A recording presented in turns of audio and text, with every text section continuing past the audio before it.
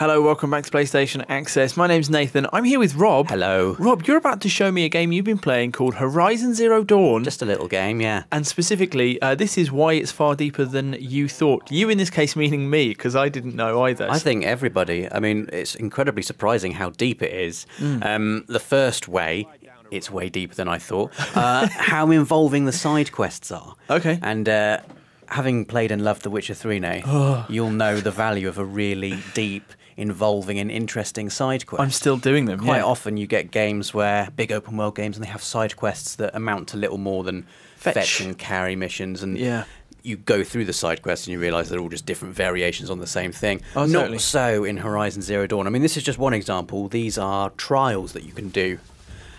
Each trial has a different target. For here we have to shoot Strider canisters using fire arrows, and if we do it within 40 seconds we get the best reward. This is Dave playing. He's not managed to do it within 40 seconds. Poor Dave.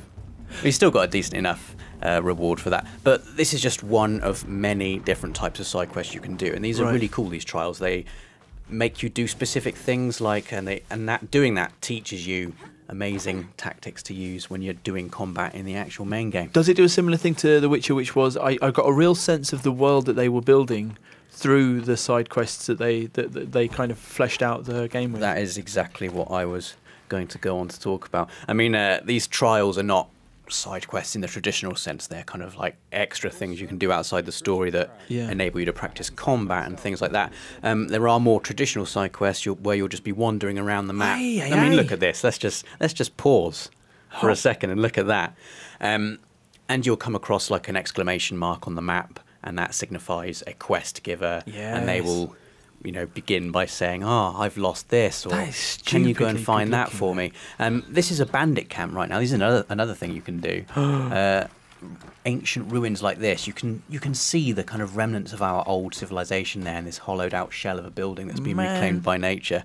And bandits like those places. Yeah. And I really like going around hiding in bushes and headshotting bandits with a bow and arrow. Man, it doesn't matter what game it is. This kind of, I mean, it is something that's in The Witcher. It's in but it's also like a Far Cry thing. Yeah. It's in loads of those sorts of games. I really like it, and the idea that there's like a fresh twist on it, doing it in an old skyscraper. That sounds cool. It's great. So yeah, you can do the trials. You can do bandit camps that I'm doing here, and we were talking about traditional side quests, which kind of merges with point number 2. This is point number 2, and that is the dialogue options you have. Okay. So for instance, if you're in a side quest and you have to do a specific thing, you do have a choice over how that side quest will conclude. Like, the side quests are each one I've played so far has been very unique, and it's been its own like little mini story, its own mini 20-minute to 30-minute story, and it's felt really satisfying, and like you said, has helped build up the world and the story that they're trying to create. And you can push further with story when it comes to dialogue options. Like, you're talking to guys like this, you can kind of carry on with the conversation and continue the story, or you can probe deeper and ask them about themselves, ask them about backstory and lore if you want to. And is there an element of, like, with Aloy, is there an element that you can, I mean, obviously there's going to be certain things that she can and can't do, but can you kind of bring something to her character? Are there kind of moral choices and stuff you can make? I mean, we're going to see it in a sec here. Occasionally you'll get a choice, and you have to pick between the heart, which is like the loving option, the brain, which is like the intelligent option, or the fist, which is like the screw you option. But also, I was not going to spoil any specifics, but I did a side quest the other day, which I haven't captured because I did it before we did this video. And at the end, you have to make a choice between either making a character go with another character or asking them to leave that character alone. And the game suggested, very heavily implied, that the ramifications of that choice could really come back to bite you later on if you make the wrong choice. But the right choice isn't very clear. So it's, I like that. It's very much like The Witcher in that you will make choices that you think are right and good, and it'll turn out that that person who you helped, who you thought was good, really wasn't such a good person after all. Real life comes to get you. Do you know, if there are, I mean, I don't want to bang on about The Witcher 3, but it is one of the best games on PS4, and if there are lessons to be learnt from it, I'm glad these are the lessons that people are learning. I mean, so the side quests and the dialogue wheels here, the dialogue options are so deep. They're way deeper than I thought they'd be. They're Mass Effect levels of depth with where you can push conversation. Like, this is a guy here who's given us a specific side quest. he's asked us to just go and find a bunch of stuff that he says has been stolen from him. Right. I'm not going to spoil what happens, but the side quest turns out a little differently to his version of events, and so we're going to see it in a second, where you can choose to respond in 3 ways to him. But it's just really exciting that you don't have to just run. Look, here you go. We've got the loving option, the clever option, or we've got the fighty option. Dave's wimped out and gone with the loving option there. Were you mostly fist? Is that how you? No, I'm going for practical approach, the intelligent approach usually. But it's great to play a game where you're not just repeating the same kind of fetch and carry quests over and over just to grind for experience. Everything is building the story. Everything kind of feeds back into everything else, and it's really, really exciting. And this is point 3, which we're on to, which is building your character, like a really important point in any RPG. Yeah. This is the skill tree. You've got 3 sections. Prowler is like stealthy abilities, Brave, more combat-focused abilities, and Forager is your ability to forage things from enemies and the landscape. Yeah. And, so these are obviously in determining these trees, you can select a build almost on the fly with Aloy. What did you spend most of your? Are you more of a prowler? We can see from this that I am more of a prowler. That. I mean, I do like sneaking around in the bushes and headshotting people with bow and arrows. The other thing you can do to build your character is you can modify weapons and your outfits as well. And the cool thing about this is you can buy an outfit that's the Silent Hunter outfit I've got there, which increases my ability to remain undetected. Looks like you've got tassels. You can also put mods into the slots. There I've got a +7% stealth weave. You obtain these mods off enemies. Right, you can buy them from merchants, but you can loot them from enemies as well. You can also have outfits that increase your resistance to melee damage, and you can have other mods like, resist fire, resist shock. That kind of thing. Yeah. The cool thing about those mods is when you learn a specific skill on the skill tree, I think it's called Tinker, you can take those mods out without destroying them. Because when you put a mod in a slot that's already got a mod in it, it does destroy that mod. You can't get it back. Right. But once you learn Tinker, you can freely just chop and change mods whenever you want. Nice. So you could find yourself sneaking, suddenly get spotted. You're like, oh man, I've got to change to a different outfit which has good melee resistance here. Maybe you're against an enemy that's chucking fire at you. Gotcha. You can switch out a mod slot and put a fire resistance mod in there. Because I was wondering how the elemental damage factored in, because in the few minutes that you just absolutely had to play the game earlier on while we were supposed to be working, I saw one of the enemies that you were fighting was susceptible to fire. Yeah. And you can craft fire arrows as well, which Nice. Yeah, I mean, there's so much you can do. The way you can change your character's build essentially on the fly like this, you can go from being a stealthy build to a kind of tank almost, soaking up the damage, and you can change what weapons you're using. It's so deep and so flexible. And how quickly can you do that? Because in most games, that's like, I'll go back to my chest somewhere on the other side of the map. When you're doing it here, you just press the touchpad, which takes you to the menu. You just go crafting, or here we go, crafting, and instantly you're into your weapon menu. Just pick a slot, pick a thing to go in there, and you're good to go. I mean, the cool thing about the weapons is you can craft ammo for them from the actual weapon selection wheel.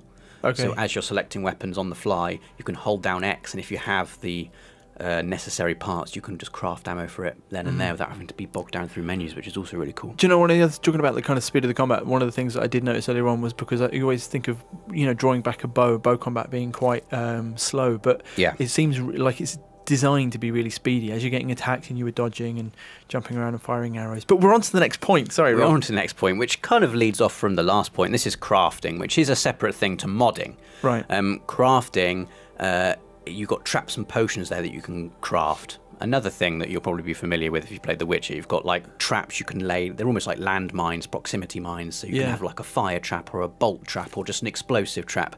You can create health potions. Here we're upgrading our satchels, or we've got our hunter bow quiver so we can hold more arrows. You can upgrade your weapon satchel so you can carry more weapons. You can carry more items. Materials. And you gather these items a bit like you would in Far Cry. You kill wildlife, you take their skin, and you use their skin to make bigger sacks. You put weapons in them. Do you remember the Far Cry, you could make a bigger wallet to hold more money? Yes. Good. I mean, there's so much depth here. It's frightening levels of depth, really. It's so exciting. And how have you found, I guess one of the things, see, I like these kinds of systems, but they can be tricky to get into from an accessibility point of view. So how have you found the way that this, because famously The Witcher 3 obviously had a patch to reorganise because it was so hard. How have you found your kind of material and it's really easy and clean. It's very clean. I mean, bang, you hit the touchpad and you're straight into this menu. You've got crafting, inventory along the top. You just cycle through those with L1 and R1 and you're straight down into the menus. There's nothing complicated about the actual mechanics of the crafting and the modding. It's just that the depth and flexibility it allows you feels brilliant. Yeah, well, it's for me, it's always as long as I can see what I need easily and then make it by pressing a button. This is the best bit now. This is point number 5, which everything has led to.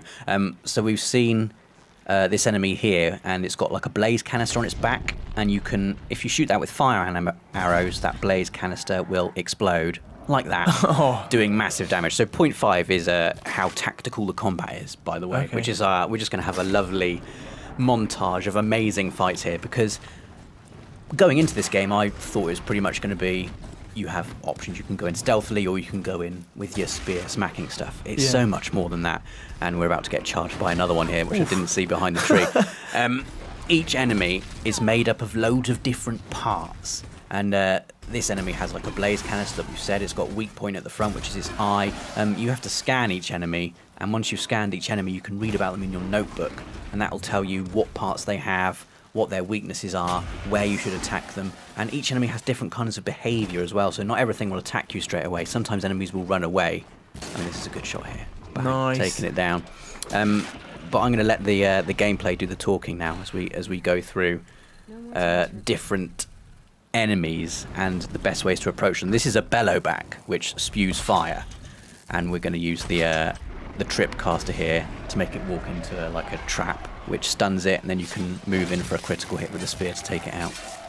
I want to just jump in and just really quickly and say that one of the things I did take from watching you play that little bit earlier on, and I said to you as you were doing it, like, this looks like that opening trailer that they showed. Yes. And I think that it is one of the things that people are going to want to know is, obviously that trailer is built to show off the game looking as good as it can possibly look, but the way that they've designed the creature encounters and the hunting, it makes it seem like that is just, the kind of modular way that the enemies are made, and the way that your different kind of tactical abilities will fit with them and mesh with them, and each one is kind of like a puzzle. It really did seem like you were figuring that stuff out on the go, kind of in real time. Yeah, that's the satisfying thing about it, is you don't have to die to learn how to do it, like in Dark Souls. Yeah. You can you can scan an enemy, you see its weaknesses, and change your build, your tactics, your approach on the fly.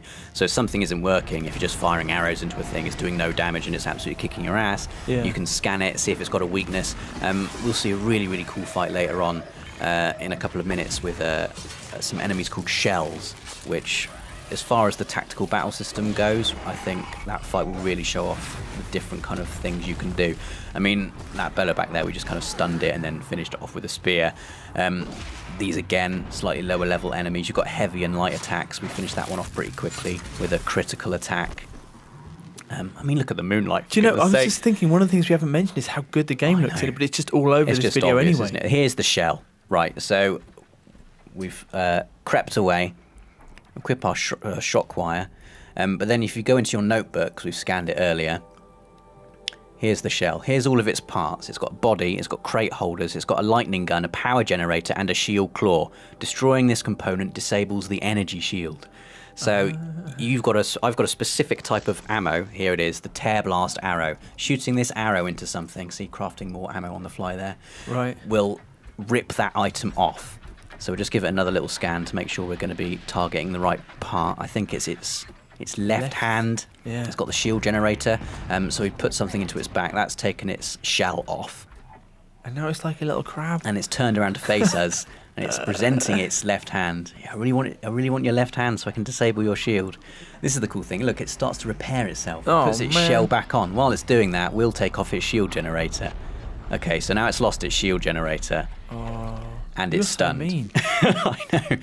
That little bit there, under its belly, if you can get that is a real weak spot. And if you can tear that off, that'll make the whole shell explode. But this shell has buddies, as we will see. So this battle, man, they're like a pack. It gets more complicated.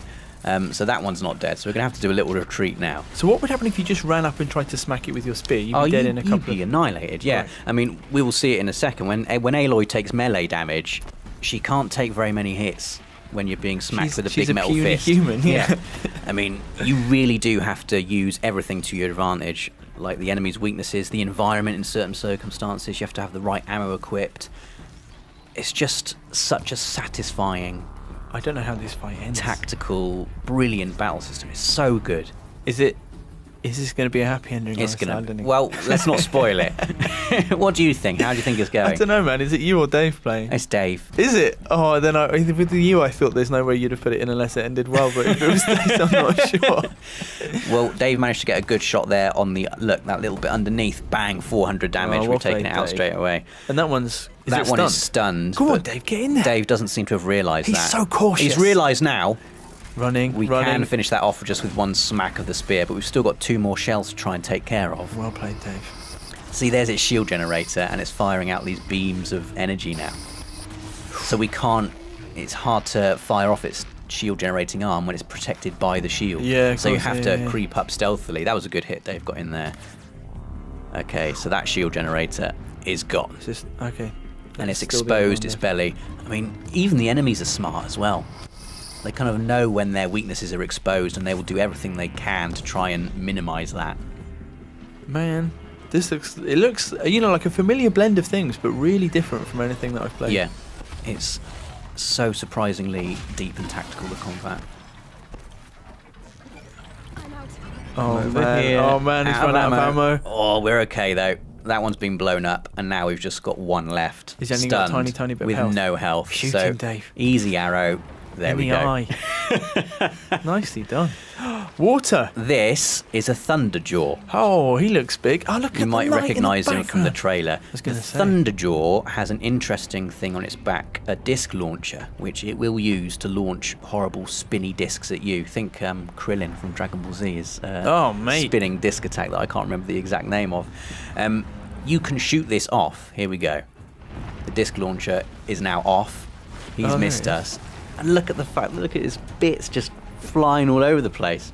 That's kind of what it was so hard to believe that what we saw in that first trailer was kind of real-time gameplay. Yeah, so here's the disc launcher that we shot off, which we can now pick up and use against him. Oh, wind farms. There we go. 393 damage. How do you like it? How do you like a disc? I mean, this enemy is far too high level. We're about level 13. This thing is level 27. We shouldn't be here. It's doing But the thing is, damage, if you're good enough, you can take down enemies like this. It's not like most other RPGs where if you find an enemy that is way higher level than you, you just got no chance. No, that's one of the things I've always respected about Dark Souls and the One Bros. I mean, that's ended bad for us. Oh, you've been shot. We have been lazy.